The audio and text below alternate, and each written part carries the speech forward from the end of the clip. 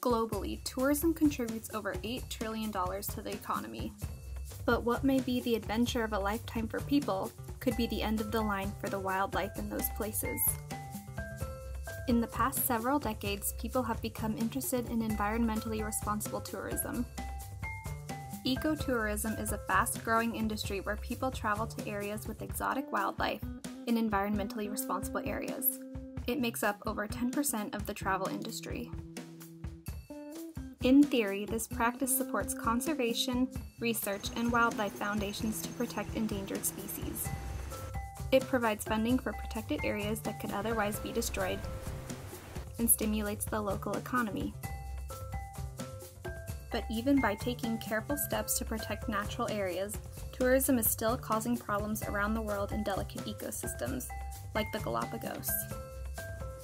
Famous for its biodiversity and beautiful climate, it has become an increasingly common place to visit. During the past few centuries, travelers have changed the landscape and vegetation of these islands. People can bring diseases unknowingly, or they bring species like mice, cats, and cattle. Diseases and alien species hurt the native wildlife and vegetation.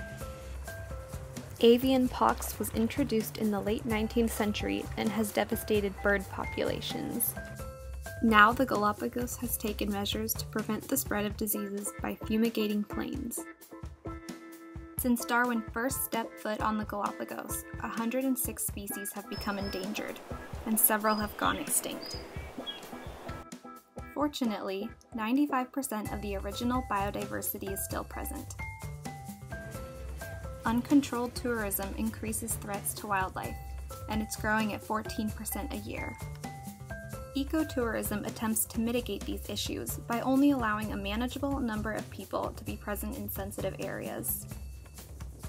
In the Galapagos, only 15 people can be on shore with a tour guide at a time.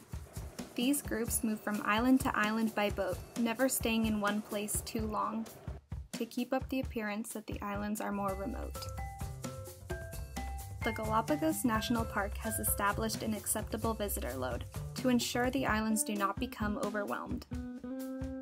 But this has been raised to over 200,000 a year to accommodate growing numbers of visitors. Hotels have become more popular for people who are not willing to pay higher prices to ensure environmental responsibility.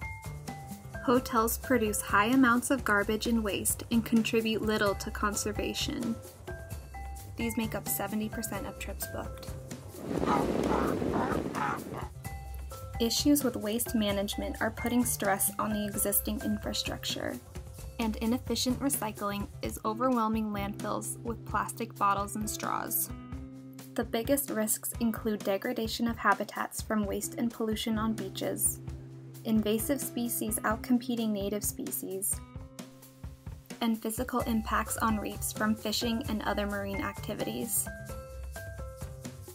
The success of the tourism industry in the Galapagos depends on the pristine state of the marine ecosystems and the terrestrial parks. Raising entry fees to fund conservation and making hotels more expensive could be a way to prevent an influx of people who are not interested in nature preservation. The struggle of maintaining a balance between economic growth and environmental protection is going to affect the future of the islands.